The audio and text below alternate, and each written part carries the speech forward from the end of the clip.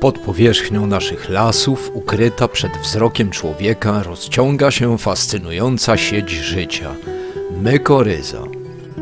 To nie tylko symbioza, ale także współistnienie, które łączy królestwo grzybów z roślinami, zwierzętami i ludźmi. Grzyby i ich sieci komunikacyjne to naprawdę niesamowity temat i warto się z nim zapoznać.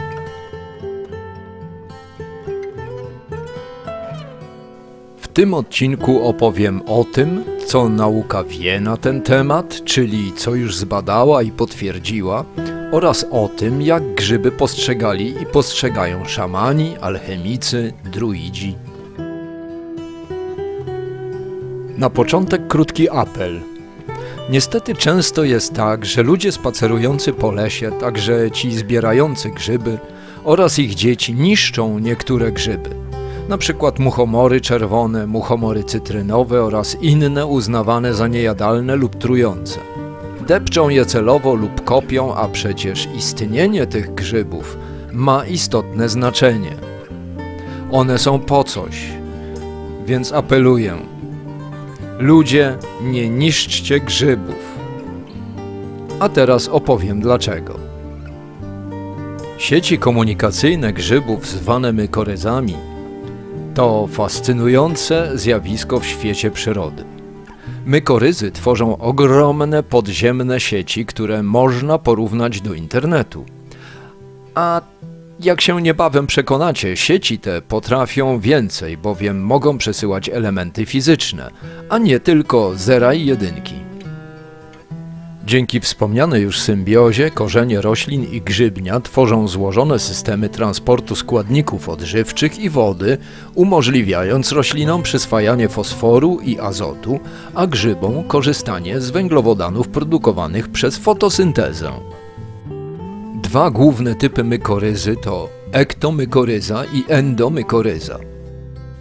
Ektomykoryza jest najczęściej związana z drzewami leśnymi, np. dębami, sosnami i bukami. Grzybnia grzybów ektomykoryzowych otacza korzenie roślin, tworząc wokół korzenia strukturę zwaną płaszczem. Endomykoryza to forma głębszego wejścia w korzenie, gdzie grzybnia przenika do komórek korzeniowych. Jest to najczęstszy rodzaj mykoryzy i występuje u większości roślin uprawnych. Mykoryzowe sieci, które mogą obejmować całe obszary leśne, pozwalają drzewom na dzielenie się zasobami, wspierając nawet te najmłodsze i najbardziej narażone sadzonki. Starsze, większe drzewa w lesie, nazywane matczynymi drzewami, mogą wspierać mniejsze, młodsze drzewa, przekazując im składniki odżywcze poprzez sieć grzybniową. Badania, takie jak te przeprowadzone przez Susan Simard z University of British Columbia, dowodzą, że drzewa mogą przesyłać sobie nawzajem węgiel, fosfor, a nawet azot, co wysoce pozytywnie wpływa na zdrowie całego ekosystemu. Nauka jasno potwierdza, że sieć mykoryzowa to nie tylko biologiczna autostrada składników odżywczych. To także platforma komunikacyjna, gdzie rośliny mogą ostrzegać się nawzajem przed zagrożeniami takimi jak szkodniki czy choroby. Oto publikacje na ten temat. Te odkrycia rzucają nowe światło na złożoność interakcji w ekosystemach, ukazując grzyby jako nie tylko element flory, ale jako centralny układ nerwowy lasu i zapewne nie tylko lasu. Ciekawym aspektem jest odkrycie, że grzybnia może wysyłać impulsy elektryczne, podobne do tych w ludzkim układzie nerwowym. Badania wykazują, że grzyby reagują na zmiany w środowisku, np. uszkodzenia lub obecność składników odżywczych, generując impulsy elektryczne, które przemieszczają się przez ich sieci grzybniowe. Te impulsy mogą być interpretowane jako forma komunikacji między grzybami i roślinami, co niektórzy naukowcy porównują do pewnej formy języka biologicznego. Badania te rzucają nowe światło na złożoność interakcji w ekosystemach i mogą sugerować, że grzyby pełnią rolę centralnego układu nerwowego ekosystemu.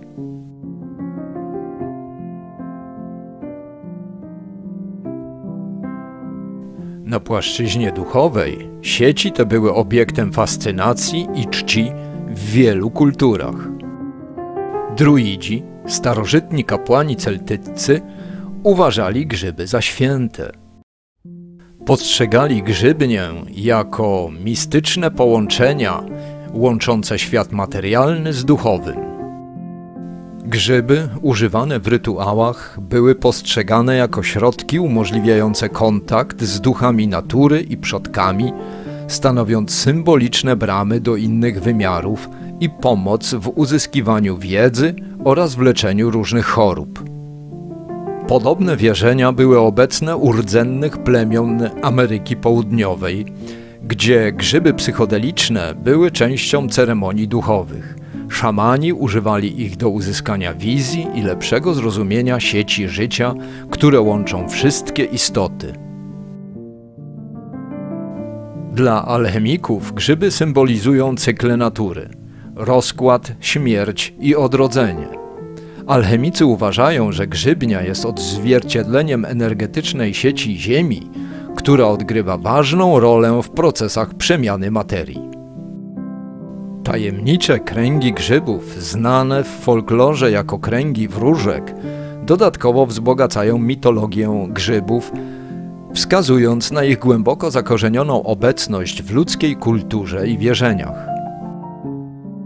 Tak więc podziemna sieć grzybów nie tylko łączy rośliny w jedną współdziałającą całość, ale także służy jako pomost między światami materialnymi i duchowymi, przypominając nam o niezwykłej złożoności i współzależności wszystkich form życia na naszej planecie. W długiej historii ludzkości mistycy, druidzi i alchemicy często przypisywali grzybom i ich sieciom podziemnym znaczenie duchowe, widząc w nich połączenia między światem materialnym i duchowym.